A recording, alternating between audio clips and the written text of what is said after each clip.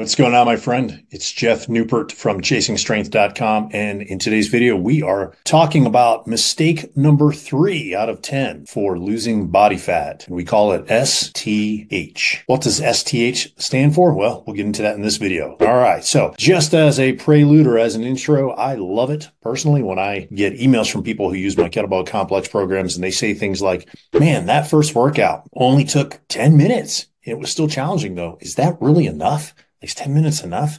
And my response is usually, and okay, that response was paraphrased, okay? So my response usually looks something like this. Here's a paraphrase. It was the first workout of 27 workouts, and each week will get progressively harder. So enjoy it while it lasts. I'll usually throw like one of those little wink emojis in there. And that's because many, if not most people, start a fat loss program too hard, okay? And that is mistake number 3, starting too hard.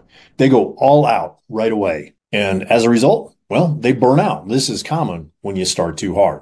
So the trick is to wade in slowly, like when you're going to the beach, okay, and you want to wade into the ocean. That's kind of what we're talking about here. So what you do is you check the box and make sure you can show up for the next training session and the next and the next and the next. And over the course of 4, 8, 12, 16 weeks, the training sessions become progressively harder. And as a result, you're able to do more and more and more and more and more work. Okay. And that is where you see the real changes take place. Okay. It's not the first workout, right? It's usually workout 12 and beyond. Okay. Truth be told, on many of my programs, people notice significant changes after just the first 3 weeks. And that's because the most structured programs are designed with what I call on-ramps. There's cycles, okay? And they're designed to start easy and end hard. And that way you can see early success and build consistency, okay? So motivation and consistency from getting results, that's the key for most people to see success.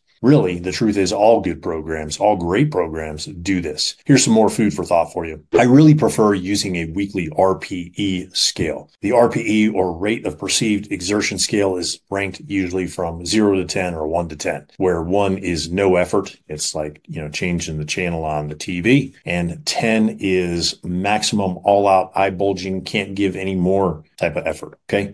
So strive to use the following cycle on a week-by-week basis. Okay, so week 1, your RPE would be 7. Week 2, your RPE is 7.5.